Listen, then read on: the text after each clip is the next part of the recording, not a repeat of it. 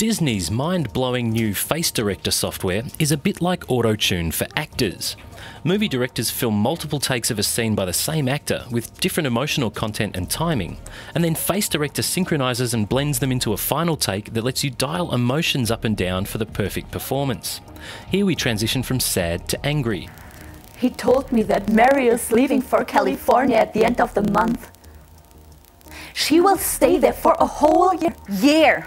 A whole year. It can even follow a moving actor with a handheld camera. It's a pretty stunning way to fine-tune a performance in post-production.